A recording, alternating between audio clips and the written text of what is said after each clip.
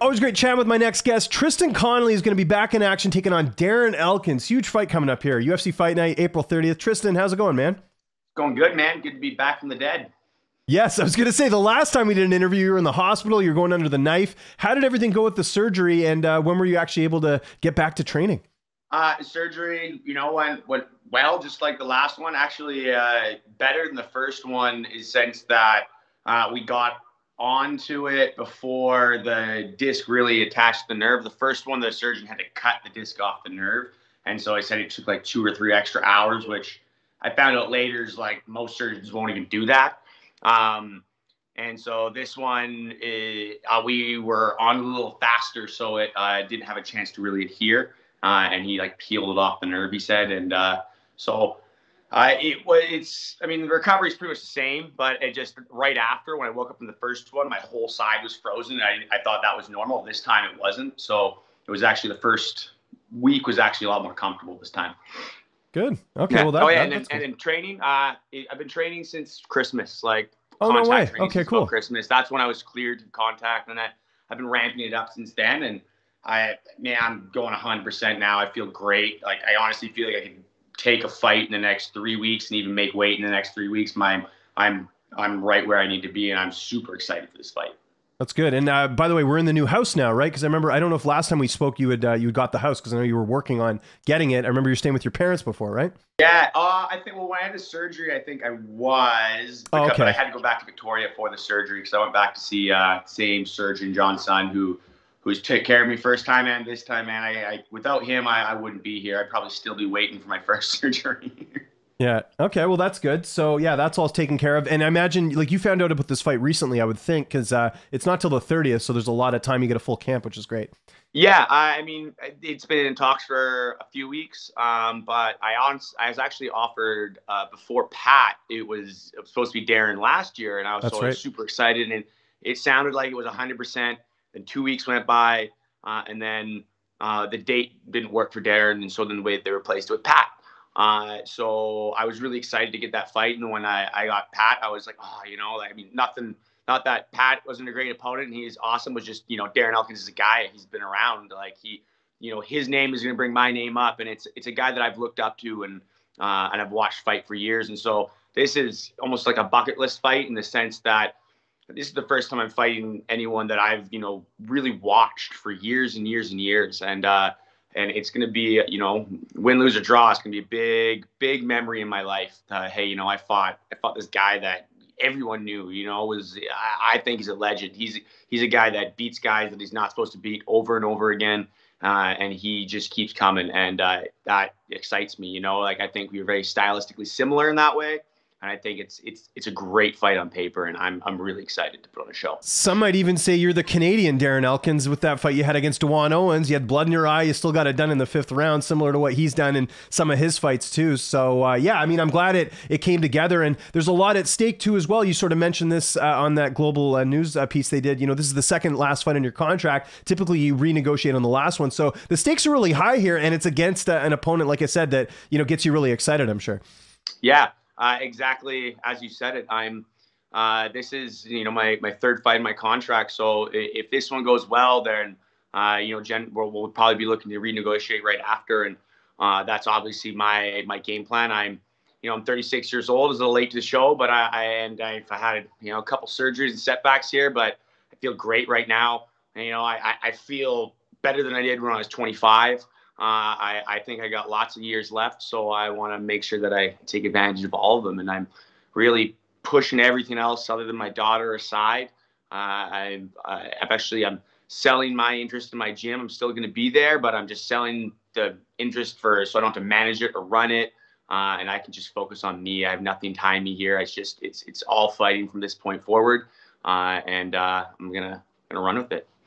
And just last thing before we talk the matchup, as a Rise FC alumni, what did you think of Chad Anheliger getting that win over the weekend? Gutsy performance, comes out and gets a late finish. Yeah, so I only saw the results. I haven't actually had a chance to watch the card. I've just been so crazy with this last week trying to get everything ready for camp. The only fight I saw was Johnny Walker's fight. And that one hurt me too, but I talked to Johnny. Johnny's my buddy. I talked to him after. He said he's fine. He got caught. He's got a great attitude. But he said, he feels fine. He's good to go. He'll be back in the gym training right away. So that's just a bruised ego on his part, which is, the best we can hope for in that case. But Chad is a guy that just keeps coming. He actually kind of reminds me of me a bit, where he turned his career around. Same thing, like a record that they turned it around, and a guy who got in a little bit later too. A little later, and it's like our stories are so similar. Like, and we're also both not the type of person that if you looked at us, what you'd expect as much as us from. And I almost guarantee he is a very similar that when he started, everyone he thought was going to make the UFC didn't, and no one thought he was, and now look who's there. It's that's my story. Everyone else that I thought was going to make it, they all quit, and I'm the only one that was left. So, I always root for another Canadian, another guy, another underdog story. So I'm super happy he got the finish, and I look forward to going back and watching it. Let's talk about Darren Elkins. You mentioned it there. Gutsy guy, good wrestling, good stand-up, comes from the Team Alpha Male camp. Am I missing anything here as far as the style matchup? How are you looking at this one? No, yeah. Darren, the good and the bad that I see, too many guys have underestimated him, thinking, he's not the cleanest fighter, but man, can he fight. And I think they take that thinking, you get these younger guys that are super athletic, and they're like, I'm sharper, I'm crisper, I'm just going to pick him apart. And they catch him, and he definitely gets a little rocked. But where I think they make the mistake is a lot of people see someone get rocked, and when they're rocked, they're kind of giving up, and the person follows up. Not Darren. He'll get rocked, and he'll swing left if you're over here. He'll just keep going, right? And you'll hit him, he'll spin around and keep hitting you. So you can't empty the tank against him. You can't. How many guys have tried to choke him and gas their arms out and lose? It's really about taking your time and fighting a smart fight, and that's where you see that fighters have had success that stick to a good, clean game plan. They're usually able to get the job done. And so that's what we're going to be looking to do. I mean, I know I'm a cardio machine. I know I can fight exactly like Darren, but I feel that would really just, that make it more of a rolling the dice. So I'm going to try and be calculated. I always have in my back pocket of being calculated and crisp and precise doesn't work. Well, I can definitely lean on that, but game plan A is going to try and be, make him miss and make him fight make the fight that I want him to fight, and look to pick him apart. And, that's, without giving out too much details, that's pretty much what the game plan is. And we definitely are very afraid of not afraid, but we don't want to get into a really, really big wrestling match with him, as that is his clear strength. So if he wrestles, I want him to come to me. I don't want to be the one getting too aggressive and having him put me on my back over and over again. So that's kind of where we're at. Training camp. I know last time we spoke, you were thinking of going down to Vegas. And actually, since we spoke, and actually something that just happened last week, they dropped the PCR testing, which is great if you're going across the border. For those who don't know, we had to pay like $200 US just to come back into Canada, even if you're vaccinated. Whole thing's ridiculous. So they've dropped that. I think that comes in March 1st, which is coming up here pretty soon. So what's camp looking like going into this?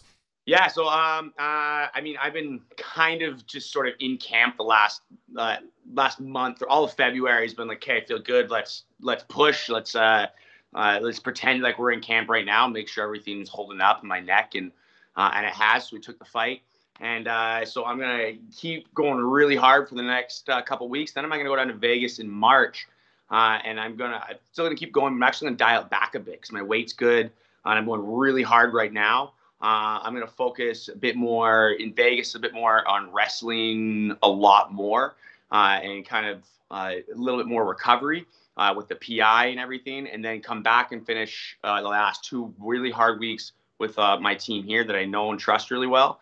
And then 2 weeks before the fight, go down and just hang out in Vegas and do my weight cut there and enjoy the sunny weather. Okay. Who are you training with here, and who will you be training with in Vegas? So here I'm working with my old coach, Adam Ryan. He's been back around a lot and helping. He just had so much going on in his life that he couldn't commit to anything. It's been a few years, but he's got everything squared away now, and he's just been in helping me. And his mind for MMA I've met a lot of guys, and it's quite exceptional. And the others, I've started working with Jay Johnsey, nice. And just working my striking. So the two of them are going to come down with me. I got Jeremy Kennedy's going to be my wrangler in the back there, get me all warm. So that's going to be my team. When I go down to Vegas, Casey Halstead at 10th Planet, that's my guy down there. I just love the way he thinks. So I'm going to do most of my training with his team when I get down there. That's cool. And Jeremy, by the way, huge fight with Aaron Pico coming up. I was so excited when I saw that. A lot of upside for Jeremy in that fight, I think, which is really cool. How's this fight playing out? I mean, you said you don't want to give away the game plan, but how do you envision the fight going down? Well, honestly, the game plan is to win by decision. Because I think everyone that goes in a game plan to try and finish him, that's where they fail.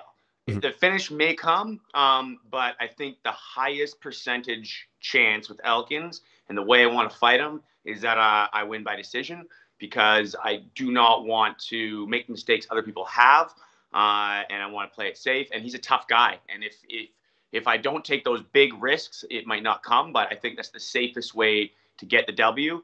But that being said, he does leave openings, and things will happen. If I take that pace, I might knock him out. You getting up to anything as far as downtime? Watching any shows or anything like that? Any movies? Anything you've seen good recently? Watching the news a lot here, but just hanging out with my daughter, my wife, in my spare time. Watching Misha Tate on Celebrity Big Brother. Oh yeah, that too. Yeah. Crushing everyone. She's just like, it's hilarious. We're like, wow, she's every competition pretty much she wins. It's pretty funny. Cool. And you're always a good interview, Tristan. Appreciate the time, man. Anyone you want to thank? Any sponsors? Any social media? I'll give you the last word. There's so many people that help me out. I obviously always want to thank my wife for allowing me to follow this dream, and all my teammates, everyone at Pinnacle MMA and in Richmond, and I mean I train at a bunch of other gyms. There's too many people to list, and follow me on social media, MMA Tristan, Twitter, MMA Tristan, Facebook is Tristan.Connelly. And thank you, James, for always giving me this avenue and helping get my name out there.